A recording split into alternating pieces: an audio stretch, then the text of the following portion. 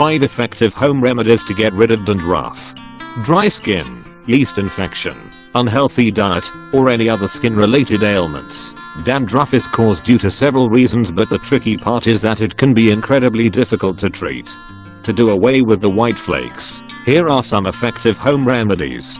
Manoj Khanna, owner of Enhance Clinic, shares some common ingredients and substances you use at home that can save the day.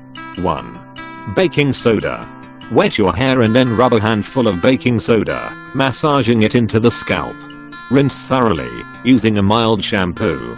Baking soda will counter the growth of overactive fungi and leave you with a cleaner mane. 2. Aspirin. What makes this work? A special substance called salicylic acid that also forms an essential ingredient in a host of medicated anti-dandruff shampoos. For freedom from dandruff, crush 2 aspirin tablets to a fine powder and add it to your shampoo. Apply this solution and leave it for a minute or 2 and then rinse thoroughly. 3.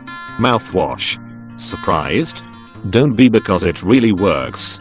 Try mouthwash for that dash of freshness and much needed respite from dandruff. First, wash your hair with regular shampoo and then give it a final rinse with an alcohol-based mouthwash. Its anti-fungal properties will inhibit the growth of dandruff-producing yeast and leave you with shiny hair. Don't forget to use a conditioner. 4. Salt. The abrasive quality of salt can work wonders. Just sprinkle some salt directly onto your scalp. Then, massage it using circular motions like you would with a scrub.